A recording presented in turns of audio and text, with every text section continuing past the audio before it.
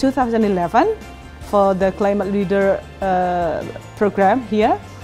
I talked to ACF about bringing teachers, more teachers, because they are also good leaders if they can train them. That's why now we are invited to this program in Australia, and we're very happy for this. I think a really exciting thing about the Climate Reality Project is it's empowering people from all walks of society to be able to make a bigger difference in their own communities. And so it's really at a very grassroots level, if you like. It's work, but hey, at the end of the day, an informed population, people who are caring for the future, that's really essential for change. And I think that model with teachers is particularly powerful because they're so catalytic in their own communities. They have an opportunity to make a big difference, and this will help them be more effective. Well, the Climate Educators Skillshare has been put together through AusAid by the ACF, and it's a wonderful program because as an educator in Australia, it ticks a lot of boxes for things that I'm very interested in. We always talk about environmental education. Climate change is also an environmental problem, but on a global level, and there has not been comprehensive activities like this involving teachers who are learning about climate change specifically. The Skillshare which we're doing today in these currently with Australian and Indonesian friends is going to help us in developing content. First of all, we are trying to sensitize teachers towards what all different type of sustainable activities are happening. And then we want to translate it back when they go back home into lessons and lesson plans, and you can say peer training, so they'll be teaching other teachers. Once the teacher gets the knowledge about climate change, about environmental damage and everything, they will change their attitude, they will care about what to do, and they have their own idea. Depends on the school, depends on how can they change their world in the school in their own capacity.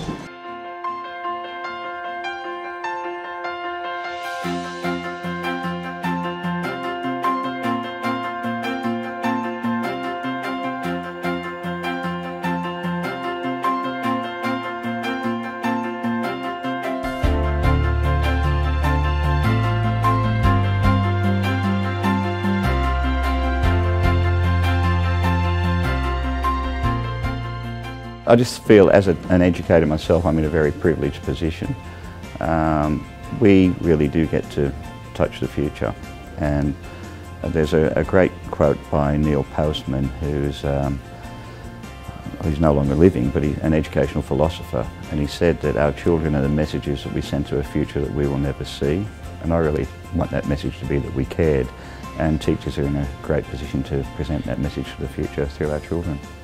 This is a good approach to talk, to inform about climate change to the people, to the community through teachers.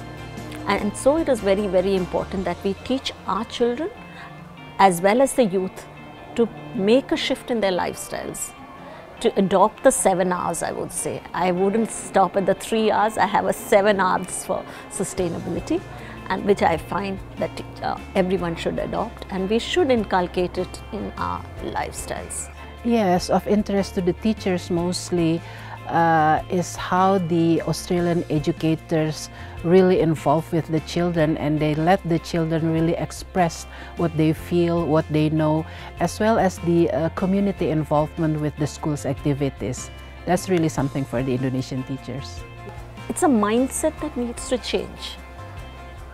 There is a kind of something, how can you say that your waste is someone else's responsibility? And I would call waste as a resource in the wrong place. My waste, if I can look after it well, could become a resource for someone else.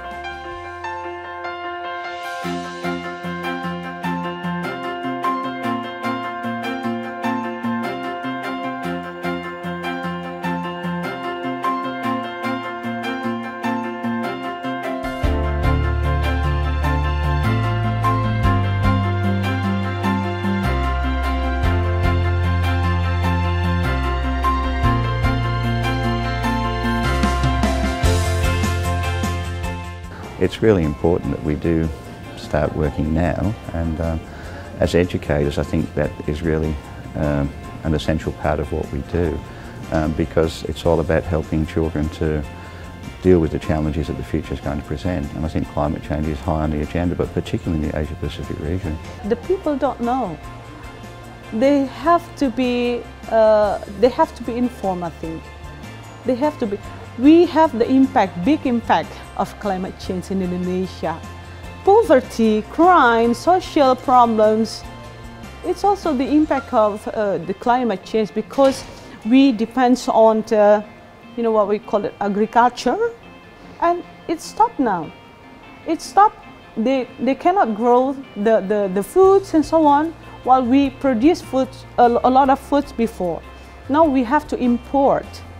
India and Bangladesh are on the front line of climate change, because we have a very vast coastline, about 7,500 kilometers long, and lots of our major cities like Mumbai, we have Kolkata, we have Chennai.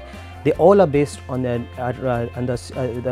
coastline, and therefore, and India has a huge fisheries, and all the economic activities are also related to a large coastline, and therefore we are very worried that the climate change and the rising seas may have very detrimental effect on the country. By 2020, we will have the youngest.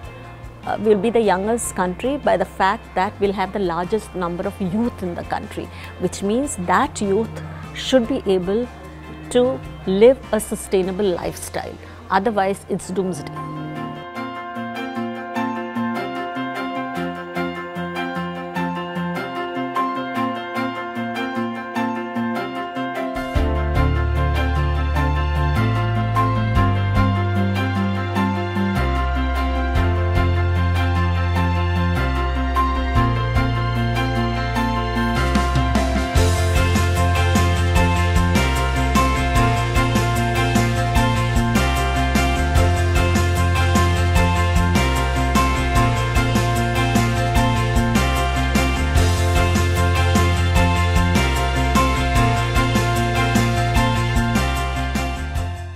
I think the biggest advantage of this Skillshare has been, like for example, now it's happening is that we have these 10 teachers coming from India.